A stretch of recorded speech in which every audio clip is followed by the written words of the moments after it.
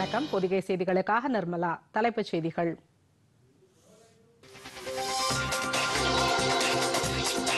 அரசுமுறை பயணமாக பிரதமர் நரேந்திர மோடி இன்று அமெரிக்கா புறப்பட்டு சென்றார். ஐநாவில் நடைபெறும் உலக யோகா தின விழாவில் கலந்து கொள்கிறார்.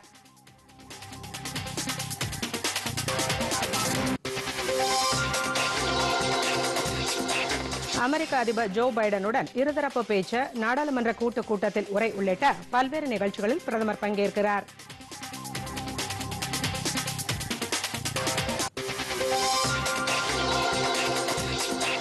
வேலூர் விமான நிலையத்திலிருந்து விரைவில் விமானங்கள் இயக்கப்படும். மத்திய இணையமைச்சர் வி.கே. சிங் பேட்டி.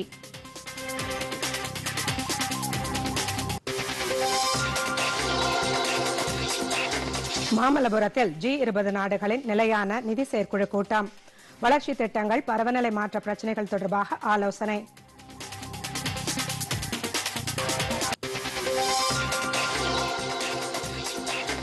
தமிழக கடல் பகுதிகளில் வளிமண்டல மேலடுக்கு சுழற்சி நீடிப்பு. கடலோர மாவட்டங்களில் அடுத்த 2 நாட்களுக்கு மழை நீடிக்கும் என சென்னை வானிலை ஆய்வு மையம் அறிவிப்பு.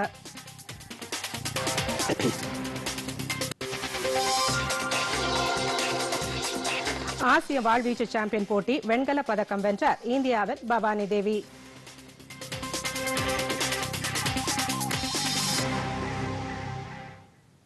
விரிவான செய்திகள். அமெரிக்க அதிபர் ஜோ பைடனின் அழைப்பை ஏற்ற பிரதமர் நரேந்திர மோடி அமெரிக்கா புறப்பட்டு சென்றார்.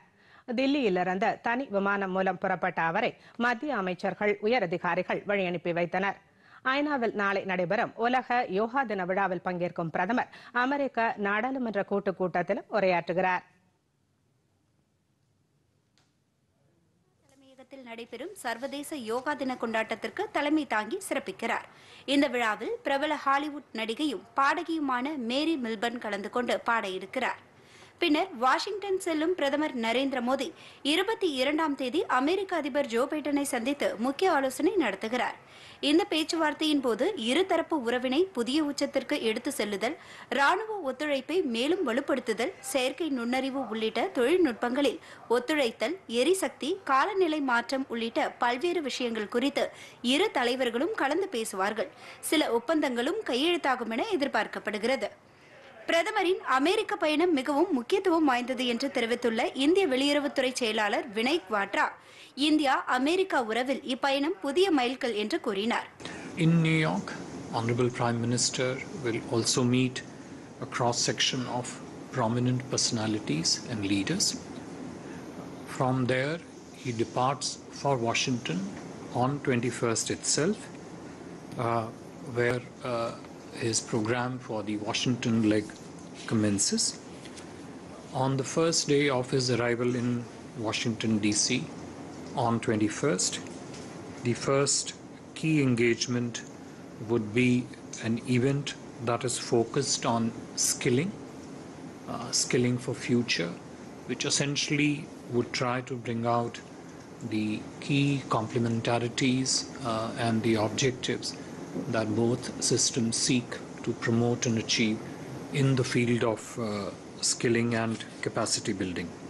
இந்த பயணத்தின் போது அமெரிக்க நாடாளுமன்ற கூட்டுக் கூட்டத்திலும் பிரதமர் மோடி கலந்து கொண்டு பேசுகிறார். அமெரிக்கா தனது நெருங்கிய நட்பு நாடுகளின் தலைவர்களுக்கு கௌரவம் அளிக்கும் வகையில் இவ்வாறு கூட்டுக் கூட்டத்தில் உரையாற்ற அனுமதி வழங்குகிறது. இதற்கு முன்பு 2016ஆம் ஆண்டும் பிரதமர் மோடி அமெரிக்க நாடாளுமன்ற கூட்டுக் கூட்டத்தில் கலந்து கொண்டு பேசியிருக்கிறார். வாஷிங்டனில் அமெரிக்க வாழ் இந்தியர்களை சந்தித்து உரையாடும் பிரதமர் அந்நாட்டின் தொழிலதிபர்களையும் சந்திக்கிறார். இந்தியாவில் தொழில் தொடங்க முன்வருமாறு அமெரிக்க தொழிலதிபர்களுக்கு பிரதமர் நரேந்திர மோடி அழைப்பு விடுக்கிறார். அமெரிக்காவை தொடர்ந்து 24 மற்றும் 25ஆம் தேதிகளில் பிரதமர் நரேந்திர மோடி எகிப்து சுற்றுப்பயணம் மேற்கொள்கிறார். அங்கு வாழும் இந்தியர்களை சந்திக்கும் பிரதமர் நரேந்திர மோடி அந்நாட்டின் முக்கிய தலைவர்களையும் சந்தித்து ஆலோசனை நடத்துகிறார். எகிப்து பயணத்தின் போது போரில் உயிர் நீத்த இந்திய வீரர்களுக்கு அஞ்சலி செலுத்தும் பிரதமர் நரேந்திர மோடி அந்நாட்டின் புகழ்பெற்ற அல் ஹக்கீம் மசூதிக்கும் செல்வார் என்று அறிவிக்கப்பட்டுள்ளது. பிரதமர் நரேந்திர மோடியின் அமெரிக்க பயணத்தை முன்னிட்டு வெளிநாடு வாழ் இந்தியர்கள் டைம்ஸ் ஸ்கொயரில் கூடி ஒற்றுமை ஓட்டத்தை நடத்தினர். இதில் ஏராளமானோர் பங்கேற்றனர்.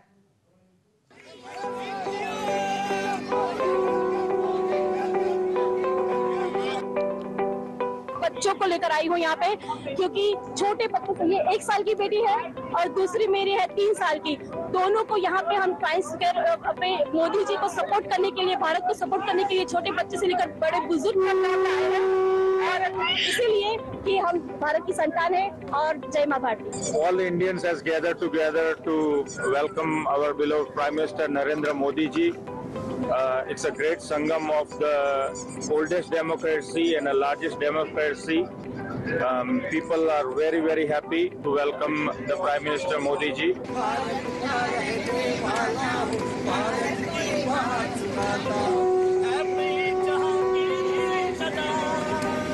लोग यहाँ न्यूयॉर्क में आए मोदी जी के वेलकम के लिए।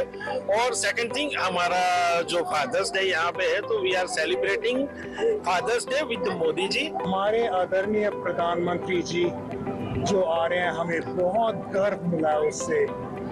यहाँ पे even though I'm raised in America, I'm telling you the pride that we Indians have. पूरा एनआरआई समुदाय विविध प्रांत से, विविध शहरों से आज टाइम्स स्क्वायर में आया है योगा डे, और मोदी जी के प्रति हम उनका हार्दिक स्वागत करते हैं। यहाँ पर 32 साल से हूँ, इंडिया में मिस करता हूँ, और मोदी जब आते हैं उनको विश करता हूँ, वेलकम मोदी। मोदी है तो मुमकिन है। Modi ji, you welcome to USA.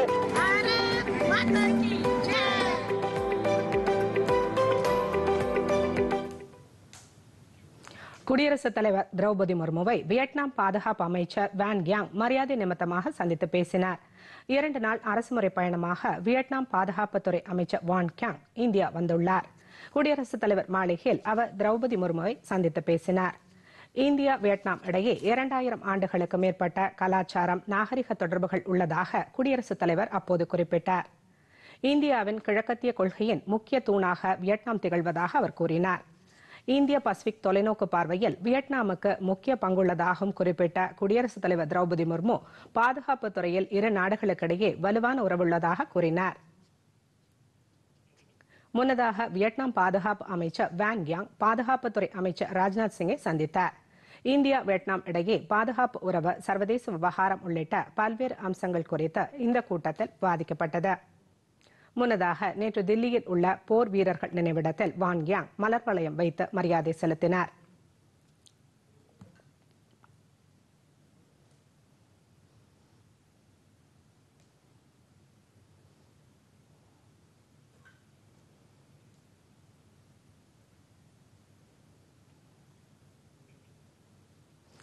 இணையற்ற பங்களிப்புக்கான காந்தி அமைதி பரிசுக்கு தேர்வாகியுள்ள கீதா பதிப்பகம் நிறுவனத்திற்கு மத்திய உள்துறை அமைச்சர் அமித்ஷா பாராட்டு தெரிவித்துள்ளார். 2021 ஆண்டு காந்தி அமைதி பரிசுக்கு கீதா பதிப்பகம் நிறுவனம் தேர்வாகியுள்ளது. இது தொடர்பாக வெளியிட்டுள்ள ட்விட்டர் பதிவில், இந்தியாவில் பெருமைமிக்க பாரம்பரிய கலாச்சாரம் மற்றும் வேதங்களை படிக்க கீதா பிரசுரம் வெளியிட்ட பல நூல்கள் உதவி வருவதாக அவர் தெரிவித்துள்ளார். அதன் அளப்பரிய பணிகளுக்காக பெருமைமிகு காந்தி அமைதி பரிசுக்கு தேர்வாகியுள்ளது என்று அமித்ஷா குறிப்பிட்டுள்ளார். கீதா பிரசுரம் 1923 ஆண்டு தொடங்கப்பட்டது. இது உலகின் மிகப்பெரிய புத்தக வெளியீடு நிறுவனமாக உள்ளது. இதுவரை 14 மொழிகளில் சுமார் 41 கோடி புத்தகங்களை வெளியிட்டுள்ளது. இதில் பகவத்கீதை மட்டும் சுமார் 16,000 கோடிக்கு வெளியிடப்பட்டுள்ளது குறிப்பிடத்தக்கது. குறைந்த தண்ணீரை ஈர்த்து அதிக லாபம் தரக்கூடிய சிறுதானியங்கள், எண்ணெய் வித்துக்கள் உள்ளிட்ட பயிர்களை விளைவிக்க விவசாயிகளுக்கு ஊக்கமளிக்க வேண்டும் என்று மத்திய நிதியமைச்சர் நிர்மலா சீதாராமன் கேட்டுக் கொண்டுள்ளார். நபார்டு வங்கியின் ஆய்வுக் கூட்டத்தில் இதனை வலியுறுத்திய அவர் இதுகுறித்து தமது ட்விட்டர் பதிவில் 2023 ஆண்டை சர்வதேச சிறுதானிய ஆண்டாக அறிவித்துள்ள நிலையில் ஸ்ரீ அன்னம் திட்டத்தின் கீழ் சிறுதானியங்கள் உற்பத்தி மற்றும் சந்தைப்படுத்துதலுக்கு மத்திய அரசு முன்னுரிமை அளித்து வருவதாக குறிப்பிட்டுள்ளார். அதன் அடிப்படையில் சிறுதானியங்கள் விளைவிக்கும் பரப்பளவை அதிகரிக்க விவசாயிகளுக்கு நபார்டு வங்கி ஊக்கமளிக்க வேண்டும் என்று குறிப்பிட்டுள்ள அவர், வடகிழக்கு மாநிலங்களை மையமாக கொண்டு கிராமப்புற கடனை பெருக்குவதற்கு நடவடிக்கை எடுக்க வேண்டும் என தெரிவித்துள்ளார். வேளாண் உற்பத்தியாளர்கள் அமைப்புகள் மூலமாக இயற்கை வேளாண் உற்பத்தியாளர்களை ஒருங்கிணைப்பதற்கான நடவடிக்கைகளை மேற்கொள்ள வேண்டும் என்று நபார்டு வங்கி அதிகாரிகளை அமைச்சர் நிர்மலா சீதாராமன் கேட்டுக் கொண்டதாக அதில் தெரிவிக்கப்பட்டுள்ளது. ஜெனீவாவில் உள்ள தாய்சே நலனுக்காக கூட்டாண்மையுடன் இணைந்து ஏற்பாடு செய்யப்பட்ட வளரிளம் பருவத்தினர் மற்றும் இளையோரின் சுகாதார நல்வாழ்வு குறித்த G20 நிகழ்ச்சியை மத்திய சுகாதாரத்துறை அமைச்சர் மன்சுக் மாண்டவியா புதுதில்லியில் இன்று தொடங்கி வைக்கிறார். இளையோரின் சுகாதாரம் நாட்டின் செல்வம் என்ற தலைப்பில் G20 இணை பிராண்டட் நிகழ்ச்சிக்கு ஏற்பாடு செய்யப்பட்டுள்ளது. சுமார் 180 கோடி வளர் இளம் பருவத்தினர் மற்றும் இளையோரின் உடல்நலம் சுகாதார சேவைகளை முன்னிலைப்படுத்துவதிலும் அவர்களின் சுகாதாரத்தில் G20 நாடுகளின் கவனத்தையும் முதலீட்டை அதிகரிப்பதையும் நோக்கமாக கொண்டுள்ளதாக அரசின் செய்திக்குறிப்பு தெரிவிக்கிறது. நிகழ்ச்சியில் மத்திய அமைச்சர்கள் தர்மேந்திர பிரதான், அனுராக் சிங் தாக்கூர் உள்ளிட்ட பலர் கலந்து கொள்ள உள்ளனர்.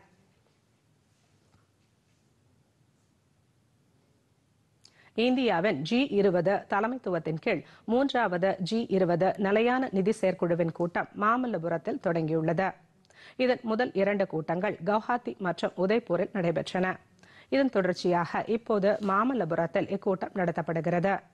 3வது கூட்டத்தில் பசுமை மற்றும் குறைந்த கார்பன் தொழில்நுட்பங்களின் விரைவான மேம்பாடு மற்றும் வரிசைப்படுத்துதலுக்கான கொள்கை நடவடிக்கைகள் குறித்த பயிலரங்கம் நடைபெற்றது. பருவநிலை மாற்றம் தொடர்பான பிரச்சினைகளுக்கு தீர்வு காண நிதியை அளிப்பதில் உள்ள முக்கிய சவால்கள், சலுகை நிதியின் மட்டுப்படுத்தப்பட்ட இருப்பு, இடர்நீக்க வசதிகளை பயன்படுத்துவதில் உள்ள சிக்கல்கள் மற்றும் வங்கி திட்டங்களின் பற்றாக்குறை உள்ளிட்ட அம்சங்கள் குறித்தும் இந்த கூட்டத்தில் விவாதிக்கப்படுகிறது. இந்த கூட்டத்தில் G20 உறுப்பு நாடுகளின் பிரதிநிதிகள் பங்கேற்றுள்ளனர். நாளை வரை இந்த கூட்டம் நடைபெறும். இதையொட்டி மாமல்லபுரத்தில் பலத்த பாதுகாப்பு ஏற்பாடுகள் செய்யப்பட்டுள்ளன. ட்ரோன்கள் பறக்கவும் தடை விதிக்கப்பட்டுள்ளது. ஐக்கிய அரபு அமீரகத்தை சேர்ந்த மார்வா ரஷீத் எமது பொதிகை தொலைக்காட்சிக்கு அளித்த பிரத்யேக பேட்டியில் இந்த மாநாட்டில் கலந்து கொள்வது மிகுந்த மகிழ்ச்சி அளிப்பதாக தெரிவித்துள்ளார். இந்தியாவுக்கு முதன்முறையாக வந்துள்ள அவர் இந்திய கலாச்சாரத்தையும் மிகவும் நேசிப்பதாக கூறினார். SFWG meeting, the UAE is a guest country to the G20. So what is there before coming to India? What was there in your mind? I was so excited to visit India as this is my first time to visit India and Chennai. So I'm in love with it. What excites you more about India? I like that the weather is always, the time I arrived, always been cloudy, rainy, and full of greens. I'm loving it. வேலூரில் உள்ள விமான நிலையம் மத்திய அரசின் உடான் திட்டத்தின் கீழ் மேம்படுத்தப்பட்டு வருவதாக மத்திய சாலை போக்குவரத்து மற்றும் சிவில் விமான போக்குவரத்து துறை இணையமைச்சர் V.K. சிங் தெரிவித்துள்ளார். மத்திய பாஜக ஆட்சியின் 9 ஆண்டு கால சாதனை குறித்து செய்தியாளர்களிடம் பேசிய அவர் வேலூரில் விமானங்களை விரைவில் இயக்கும் வகையில் நடவடிக்கைகள் எடுக்கப்பட்டு வருவதாக கூறினார். நெடுஞ்சாலைகளில் உள்ள சுங்கச்சாவடிகள் நவீனமயமாக்கப்பட்டு வருவதாக கூறிய அவர் ஒவ்வொரு கிராமத்திலும் சாலைகள் போடப்பட்டு வருவதாகவும் கூறினார். அடுத்த ஆண்டுக்குள் சாலைகள் அமைப்பதில் இந்தியா முதலிடத்தில் இருக்கும் என்றும் 2014ஆம் ஆண்டு 74 விமான நிலையங்களே இருந்த நிலையில் இப்போது 148 விமான நிலையங்கள் புதிதாக கட்டப்பட்டுள்ளதாக V.K. சிங் தெரிவித்தார். You as a country are number 3 in the world where unicorns are concerned, meaning thereby the businesses which are more than crore plus. Terminal, we ensure that it comes up as fast as possible. The Udan scheme caters for airlines to bid for the route. Unfortunately, after having told us that they want to fly to Vellore from various places in the country, those airlines have either gone underground or they've stopped talking about taking routes to Vellore. Our aim is to start it as soon as possible. We are trying to persuade the airline. இந்தியாவில் 61 வகையான தொழில்களுக்கு 132 நாடுகள் முதலீடு செய்துள்ளதாகவும் இதனால் இளையோர்களுக்கு வேலை வாய்ப்பு அதிகரித்துள்ளதாகவும் அமைச்சர் குறிப்பிட்டார். சிறிய இடைவேளைக்கு பிறகு செய்திகள் தொடரும். 9 ஆண்டு சாதனை பயணம், சேவை, நல்லாட்சி, ஏழைகளின் நலம்.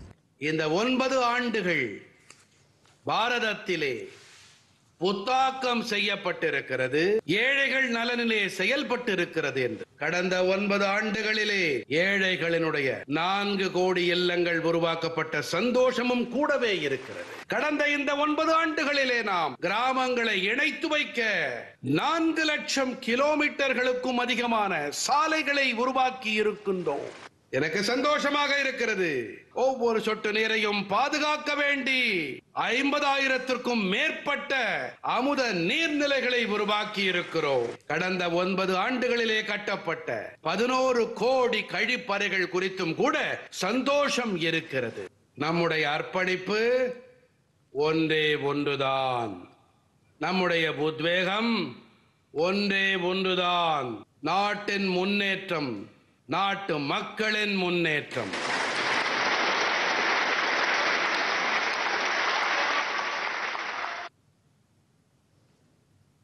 மாணவர்கள் அரசு வேலையை மட்டும் நம்பியிருக்காமல் தொழில் முனைவோர்களாக உருவாக வேண்டும் என்று மத்திய சாலை போக்குவரத்து மற்றும் சிவில் விமான போக்குவரத்து துறை இணையமைச்சர் வி.கே. சிங் வலியுறுத்தியுள்ளார்.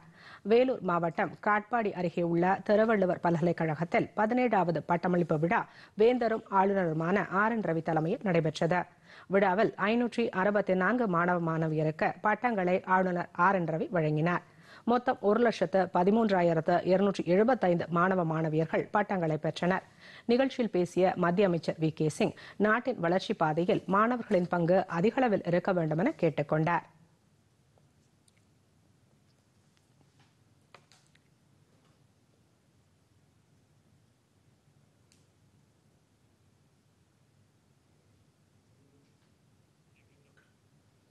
திருவாரூருக்கு பயணம் மேற்கொண்டுள்ள முதலமைச்சர் மு.க. ஸ்டாலின் நேற்று வெளமல் பகுதியில் உள்ள ஓடாம்போக்கி ஆற்றில் மேற்கொள்ளப்பட்டு வரும் தூர்வாரும் பணிகளை ஆய்வு செய்தார். முதலமைச்சருடன் அமைச்சர்கள் கே.என். நேரு, ஏவா வேலு, டி.ஆர்.பி. ராஜா, நாடாளுமன்ற திமுக குழு தலைவர் டி.ஆர். பாலு ஆகியோர் சென்றிருந்தனர். தூர்வாரும் பணிகள் குறித்து மாவட்ட ஆட்சியர் சாருஸ்ரீ மற்றும் பொதுப்பணித்துறை அதிகாரிகளிடம் முதலமைச்சர் மு.க. ஸ்டாலின் விவரங்களை கேட்டறிந்தார்.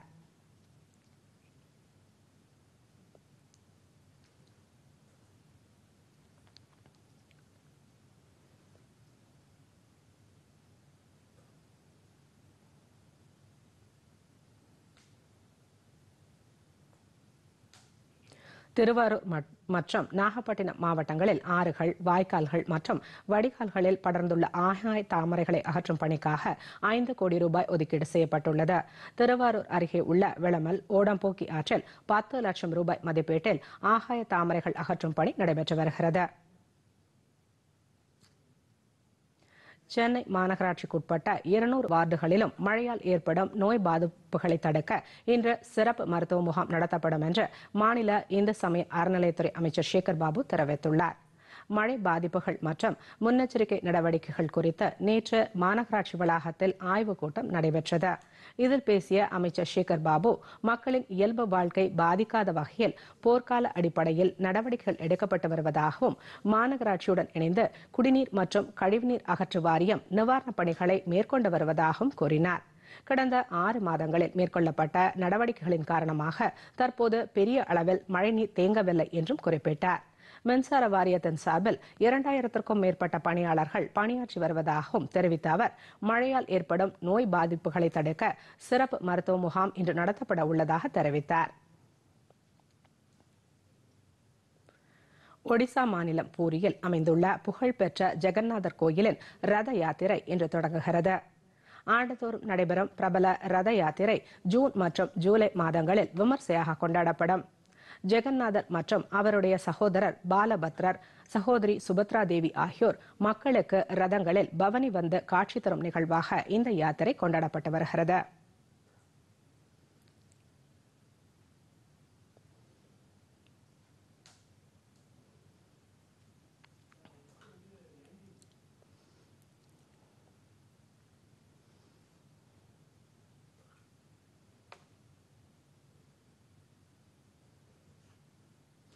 சீன அதிபர் ஜி ஜின்பிங்கை அமெரிக்க வெளியுறவுத்துறை அமைச்சர் ஆண்டனி பிளிங்கன் நேற்று சந்தித்து பேசினார். பெய்ஜிங்கில் நடைபெற்ற இந்த பேச்சுவார்த்தையின் போது அமெரிக்கா, சீனா இடையே அதிகரித்து வரும் பதற்றத்தை தணிக்கும் வகையிலான ஆலோசனைகள் இடம்பெற்றதாக தெரிகிறது. அமெரிக்க அதிபராக ஜோ பைடன் பதவியேற்ற பின்னர் சீனாவுக்கு உயர்நிலை அமைச்சர் ஒருவர் சென்றிருப்பது இதுவே முதல் முறையாகும். 5 ஆண்டுகளுக்கு பிறகு சீனா சென்றுள்ள அமெரிக்க வெளியுறவுத்துறை அமைச்சர் ஆண்டனி பிளிங்கன் என்பதும் குறிப்பிடத்தக்கது. இந்த சந்திப்பு குறித்து சீன வெளியுறவுத்துறை வெளியிட்டுள்ள அறிக்கையில் மிக முக்கியத்துவம் வாய்ந்த தருணத்தில் அமெரிக்கா அமைச்சர் சீனா வந்திருப்பதாக தெரிவிக்கப்பட்டுள்ளது. சீனா குறித்த தவறான புரிதல்கள் காரணமாக அமெரிக்கா மோசமான பொருளாதார கொள்கைகளை பின்பற்றி வருவதாக அதில் குற்றம் சாட்டப்பட்டிருந்தது.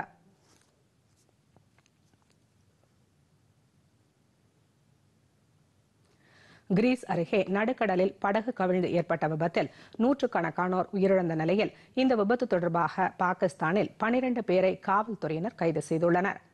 அகதிகளை கடத்தி செல்லும் பணியில் அவர்கள் ஈடுபட்டதாக கராச்சியில் காவல்துறை அதிகாரி ஆலம் சின்வாரி தெரிவித்துள்ளார். கைது செய்யப்பட்ட அனைவரும் ஐரோப்பாவில் சட்டவிரோதமாக அடைக்கலம் பெற விரும்புவோரை மேற்கு ஆசியா வழியாக கடத்தி செயலில் ஈடுபட்டு வந்தது விசாரணையில் தெரியவந்துள்ளதாக கூறினார். போர் மற்றும் வறுமை காரணமாக பாதிக்கப்பட்ட நாடுகளிலிருந்து ஐரோப்பிய நாடுகளில் புகலிடம் பெற விரும்பும் அகதிகளை சட்டவிரோதமாக ஏற்றிக்கொண்டு கிழக்கு லிபியாவின் டோப்ரக் நகரில் இருந்து சென்று கொண்டிருந்த மீன்பிடி படகு கடந்த 1 வாரத்திற்கு முன்பு கடல் மூழ்கியது குறிப்பிடத்தக்கது.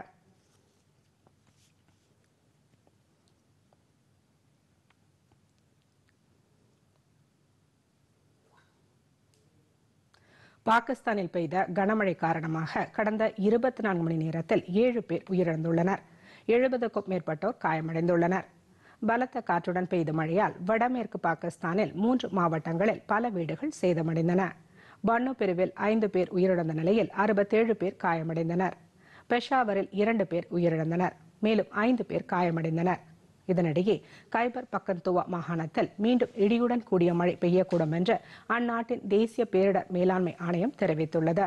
இந்நிலையில் பேரிடர்களால் பாதிக்கப்பட்ட மக்களுக்கு விரைவான நிவாரணம் கிடைக்க மீட்பு பணியாளர்கள் அடங்கிய குழுவினர் அனுப்பப்பட்டுள்ளதாக பேரிடர் மீட்பு அதிகாரிகள் தெரிவித்தனர்.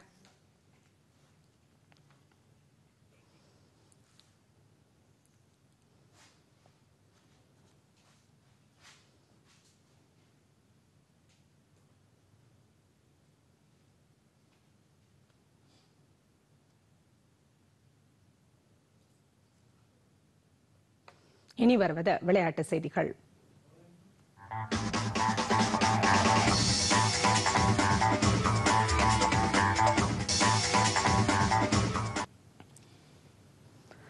ஆசிய வாழ்வீச்சு சாம்பியன் போட்டியில் இந்தியாவின் பவானி தேவி வெண்கலப் பதக்கம் வென்றுள்ளார்.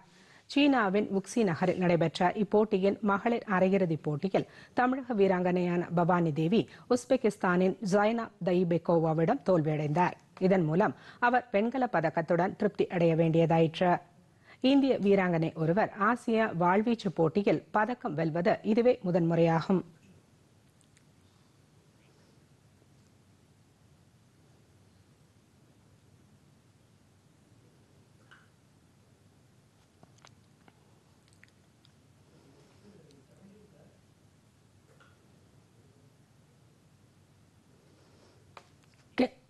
தொடர்வது விரைவுச் செய்திகள்.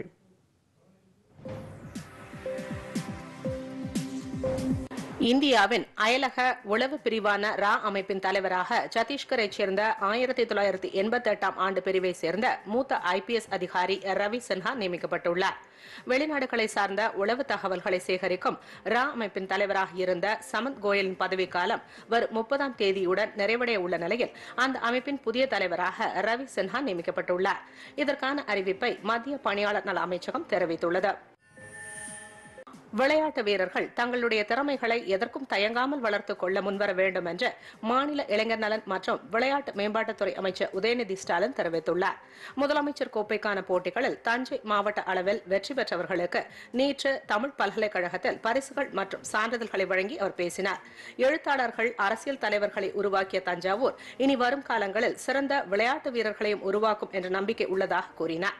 இதைத் தொடர்ந்து தஞ்சை மருத்துவக் கல்லூரி மருத்துவமனையில் புற்றுநோயை துல்லியமாக கண்டறியும் 10 கோடி ரூபாய் மதிப்பிலான நவீன கருவியை அமைச்சர்கள் மா சுப்பிரமணியன், அன்பில் மகேஷ் பொய்யோமொழி ஆகியோருடன் இணைந்து உதயநிதி ஸ்டாலின் தொடங்கி வைத்தார். புதிய புற்றுநோய் சிகிச்சை மைய கட்டிடத்திற்கும் அடிக்கல் நாட்டப்பட்டது. தென்மேற்கு பருவமழையை எதிர்கொள்ள தமிழ்நாடு காவல்துறையின் பேரிடர் மீட்பு படையினர் தயார் நிலையில் உள்ளதாக மாநில காவல்துறை தலைமை இயக்குநர் சைலேந்திரபாபு தெரிவித்துள்ளார். சென்னை மற்றும் புறநகர் பகுதிகளிலும் மாநிலத்தின் பல்வேறு மாவட்டங்களிலும் கனமழை பெய்து வருகிறது. இது தொடர்பாக சைலேந்திரபாபு வெளியிட்டுள்ள அறிக்கையில், பருவமழையை எதிர்கொள்ளும் வகையில் பேரிடர் மீட்பு படையின் 500 வீரர்கள் தயார் நிலையில் உள்ளதாகவும் 5 குழுக்களாக பிரிக்கப்பட்ட சென்னையில் 2 குழுக்கள் தயார் நிலையில் வைக்கப்பட்டுள்ளதாகவும் தெரிவித்துள்ளார். சென்னையில் 40 கிலோமீட்டர் வேகத்திற்கு மேல் சென்றால் வாகன ஓட்டிகள் மீது வழக்கு பதிவு செய்யப்படும் என்று பெருநகர சென்னை காவல் ஆணையர் சங்கர் ஜிவால் தெரிவித்துள்ளார். சென்னையில் செய்தியாளர்களிடம் பேசிய அவர், போக்குவரத்து நெரிசலை கட்டுப்படுத்தவும் விபத்துகளை முற்றிலுமாக தடுக்கவும் எடுக்கப்பட்டு வரும் நடவடிக்கைகளின் ஒரு பகுதியாக இந்த வேக கட்டுப்பாடு நடைமுறைப்படுத்தப்பட்டுள்ளதாக கூறினார். இரவு நேரங்களில் 50 கிலோமீட்டர் வேகத்திற்கு மேல் சென்றால் வழக்கு பதிவு செய்யப்படுவதுடன் கண்காணிப்பு கேமரா மூலம் கண்டறியப்பட்டு அபராதம் விதிக்கப்படும் என்றும் அவர் கூறினார். தமிழகத்தில் 11 IAS அதிகாரிகள் பணியிட மாற்றம் செய்யப்பட்டுள்ளனர். எரிசக்தி துறை முதன்மை செயலாளராக பீலா ராஜேஷும், சிறப்பு முயற்சிகள் துறை கூடுதல் தலைமை செயலாளராக ரமேஷ் சந்து மீனாவும் நியமிக்கப்பட்டுள்ளதாக தலைமை செயலாளர் இறையன்பு வெளியிட்டுள்ள உத்தரவில் தெரிவித்துள்ளார். வீரபிரதாப் சிங் வணிக வரிகள் துறை இணை ஆணையராகவும், விஜயராணி கூட்டுறவு சங்கங்களின் கூடுதல் பதிவாளராகவும் நியமிக்கப்பட்டிருப்பதாக அவர் தெரிவித்துள்ளார். தமிழகத்தில் பக்ரீத் பண்டிகை வரும் 29ஆம் தேதி கொண்டாடப்படும் என்று அரசு தலைமை ஹாஜி சலாஹுதீன் முகமது அயூப் தெரிவித்துள்ளார். ஹஜ் பெருநாள் எனப்படும் பக்ரீத் பண்டிகைக்கான பிறை தெரிந்ததை ஒட்டி ஜூன் 29ஆம் தேதி இந்த பண்டிகை கொண்டாடப்படும் என்று அயூப் கூறியுள்ளார். ஆண்டுதோறும் அரபிக் மாதமான துல்ஹஜ் 10ஆம் நாள் இந்த பண்டிகை கொண்டாடப்பட்டு வருகிறது.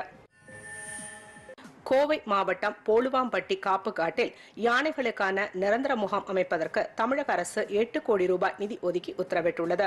போலுவாம்பட்டி காப்புக்காடு பகுதியில் உள்ள சாடி வயலில் தற்காலிக யானைகள் முகாம் செயல்பட்டு வரும் நிலையில் இதனை நிரந்தரமான முகாமாக மாற்றுவதற்கு அறிவிப்பு ஏற்கனவே வெளியிடப்பட்டது. தற்போது அதற்கான நிதி ஒதுக்கி உத்தரவிடப்பட்டுள்ளது.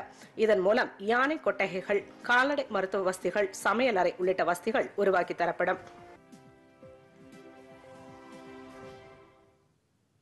இனி வருவது வானிலை.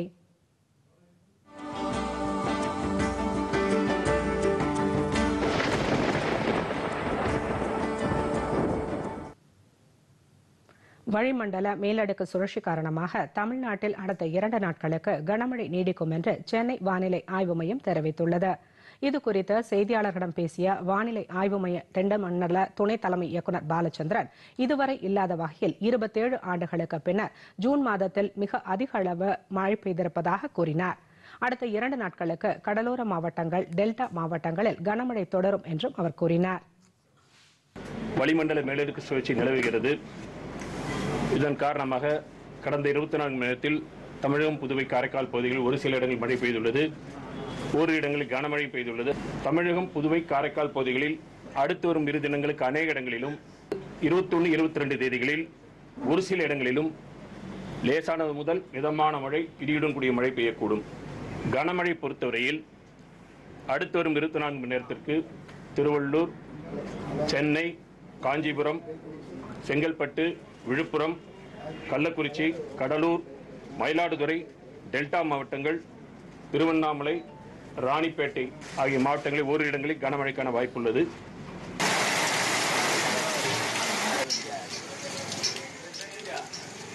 சென்னை மற்றும் புறநகர் பகுதிகளில் 2 தினங்களாக விட்டு பரவலாக மழை பெய்து வருகிறது. தொடர் மழை காரணமாக சென்னை மாநகரின் குடிநீர் ஆதாரமாக விளங்கும் செம்பரம்பாக்கம் உள்ளிட்ட ஏரிகளில் நீர்வரத்து அதிகரித்து வருகிறது. இதற்கிடையே திருவண்ணாமலை மற்றும் திருப்பத்தூர் மாவட்டங்களில் கனமழை காரணமாக பள்ளிகளுக்கு மட்டும் இன்று விடுமுறை அறிவிக்கப்பட்டுள்ளது. மீண்டும் தலைப்புச் செய்திகள். அரசுமுறை பயணமாக பிரதமர் நரேந்திர மோடி இன்று அமெரிக்கா புறப்பட்டு சென்றார். ஐநாவில் நடைபெறும் உலக யோகா தின விழாவில் கலந்து கொள்கிறார்.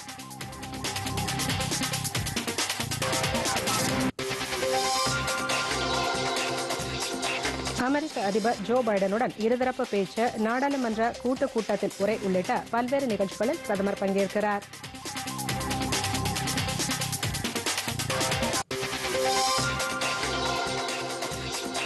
வேலூர் விமான நிலையத்திலிருந்து விரைவில் விமானங்கள் இயக்கப்படும்.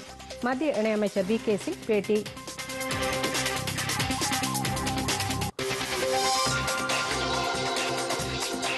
மாமல்லபுரத்தில் G20 நாடுகளின் நிலையான நிதி செயற்குழு கூட்டம். வளர்ச்சி திட்டங்கள், பருவநிலை மாற்ற பிரச்சினைகள் தொடர்பாக ஆலோசனை.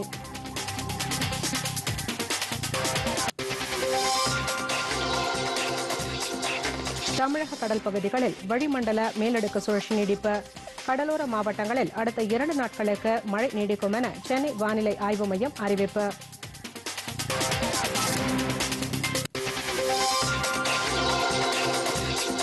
ஆசிய வாள்வீச்சு சாம்பியன் போட்டி. வெண்கல பதக்கம் வென்றார் இந்தியாவின் பவானி தேவி.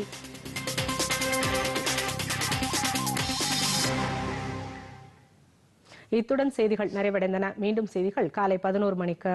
வணக்கம்.